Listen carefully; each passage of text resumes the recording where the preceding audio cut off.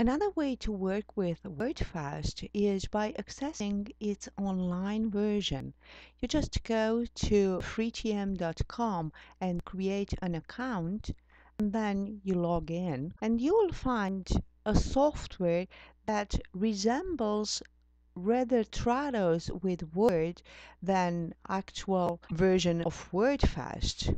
You can load translation memories in it, and you can also import TMX standard translation memories. You work your translation in the normal way. You just open the segment and then you save it and you will see the tag. This simple yet effective versions of Wordfast allows you to not only upload documents in both format of Word or TXT or XLS, but also created by a different version as TXML. Another thing that you can do is to download, meaning to retrieve from Wordfast server, the files as TXML, but also as bilingual that is compatible to Trados. So when you are not at home or you need to make a translation on the way, you can use freetm.com, Trados Anywhere,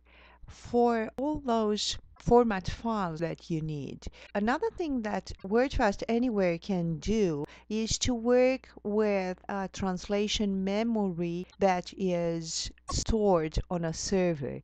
And you can do this on both versions of Wordfast Anywhere and local Wordfast. In the standalone version of Wordfast, you deal with translation memory by selecting New or Select TM, and if you are provided with a TXT exported format translation memory, you will just create it and then import it. However, if the client provides a location, an address for a remote translation memory, you will open it by inserting the address that would look like an web address or like a FTP address.